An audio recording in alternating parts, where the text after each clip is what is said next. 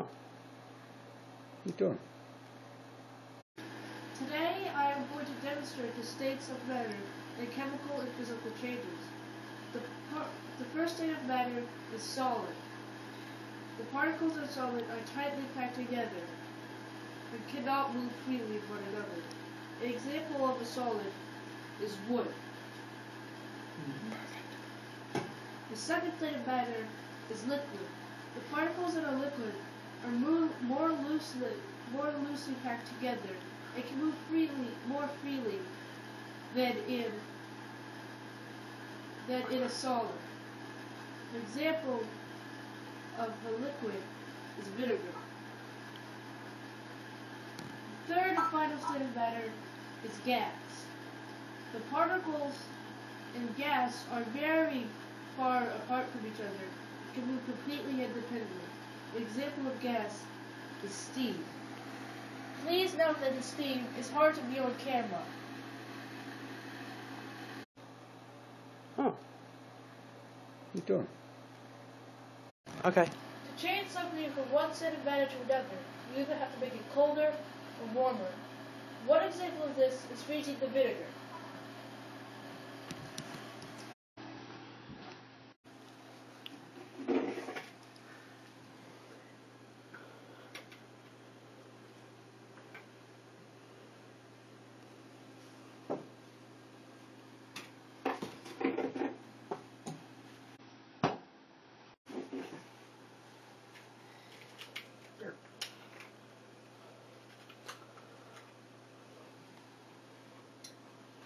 The vinegar is now solid.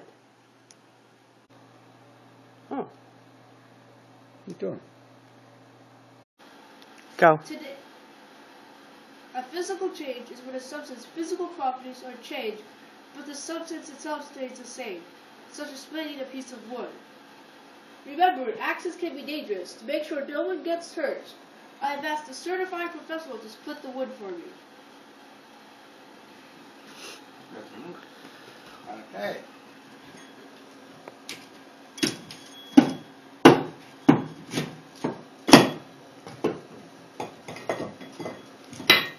A chemical change is when the substance itself is changed into another substance, like burning a piece of wood.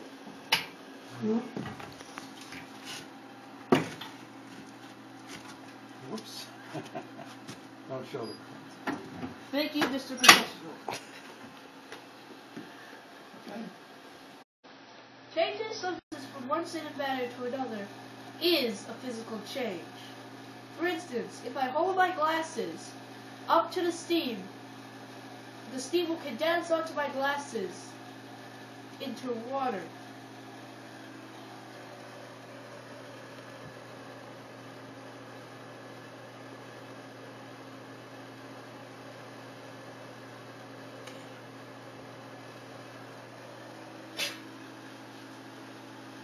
Now for one last chemical change.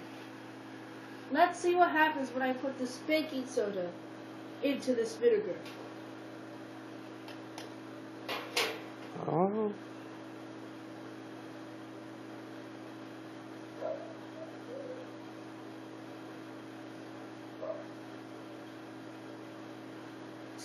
poor Lola.